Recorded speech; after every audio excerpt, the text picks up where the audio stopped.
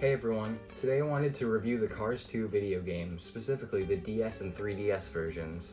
I feel like these versions of the game are really underappreciated and not very well known, even among Cars fans. I haven't seen anyone do a review video of this game yet, so I decided that I should do one for myself. Hopefully by the end of this video, you'll see why I think these versions are even better than their console counterparts. With that in mind, let's get started.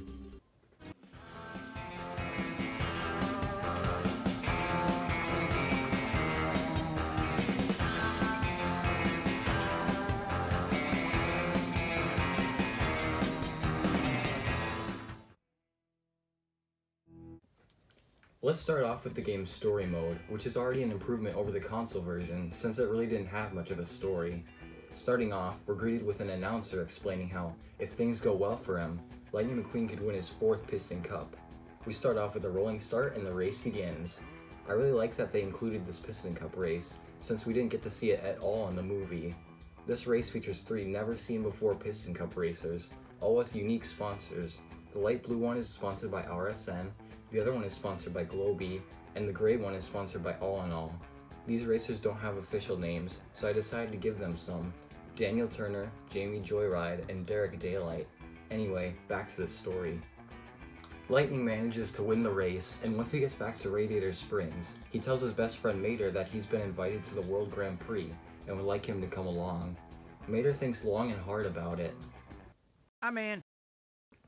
The game then cuts to an oil rig where McMissile is trying to sneak around and gather intel without being caught by the Lemons. While avoiding searchlights, he sees a lot of the Lemons transporting crates with the letters WGP on them. He eventually discovers that the crates have cameras inside which are going to be used to sabotage the World Grand Prix. Finn gets caught, he has to make a quick getaway.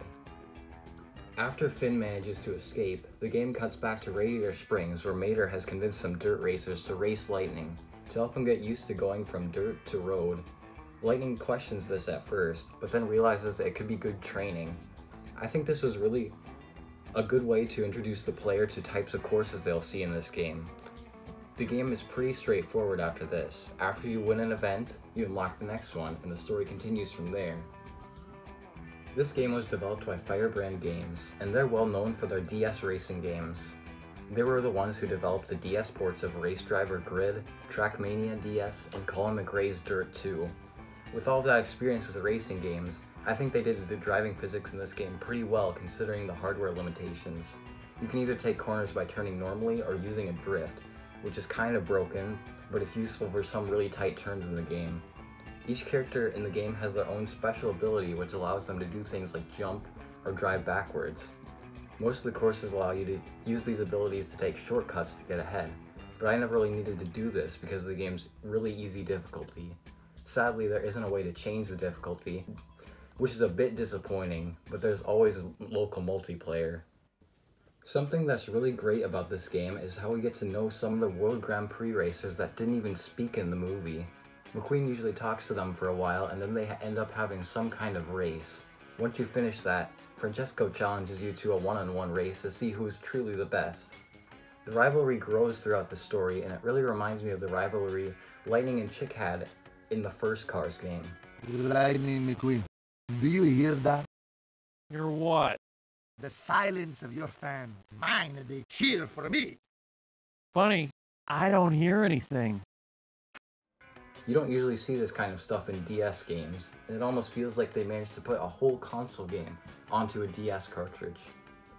This game does manage to have cutscenes, but they mostly consist of 2 characters talking to each other, and they have a certain charm to them, which is a lot better than what we got in the console version.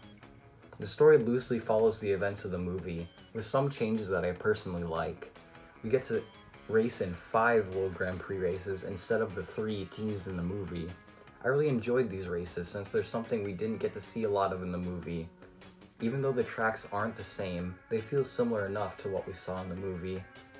This game still does have spy stuff, but it seems a lot more evened out with the races. As you progress throughout the game, you can unlock characters and alternate paint jobs to use in the Chrome game mode. In Chrome, you can basically replay any event from the story mode with any character. In the 3DS version, you unlock extra paint jobs just by completing events in the story mode and Chrome, but in the original DS version it's a bit different. They tried to do this thing called spy codes, where there would be a code on the back of any kind of Cars 2 product, and if you entered the code, you could unlock a paint job. There were also QR codes that could be used if you played the game on a DSi and used the camera.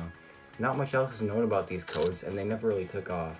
There's a whole web page that has the codes that you can use in the game, and surprisingly, there are a few paint job codes in the game that haven't even been found yet, or the unlock requirements are unknown. Luckily, every paint job is unlockable in the 3DS version of the game, so they're not completely lost. The Cars 2 DS game really came out at the perfect time. It was originally supposed to be just a DS game, but the 3DS launched the same year, and they decided to port the game to it with some graphical improvements. This game's music was actually compressed to save space on the DS cartridge, but surprisingly, uncompressed versions of Race 1 and Spy 3 were found in the files of the console version of the game. Here's a short comparison.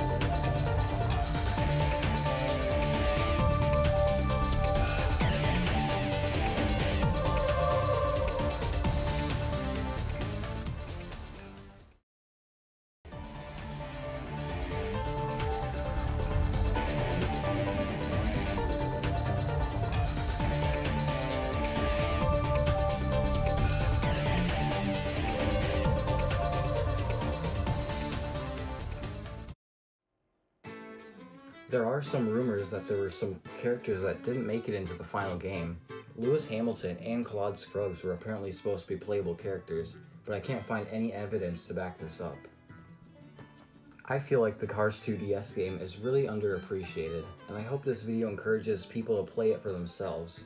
If you have an old DS lying around, you could give this game a try. I've been showing the 3DS version throughout this video, but they're basically the same game apart from graphical improvements. The PSP version is not the same game, sadly.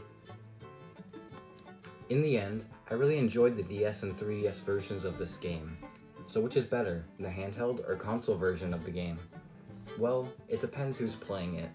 I feel like the DS and 3DS versions would appeal more to Cars fans that enjoyed the story-based gameplay of the first 3 console games. But the console version feels like a kart racer that tried to appeal to anyone who likes racing games. So if you're a Cars fan who's played some of the original video games, I would definitely recommend giving this game a try.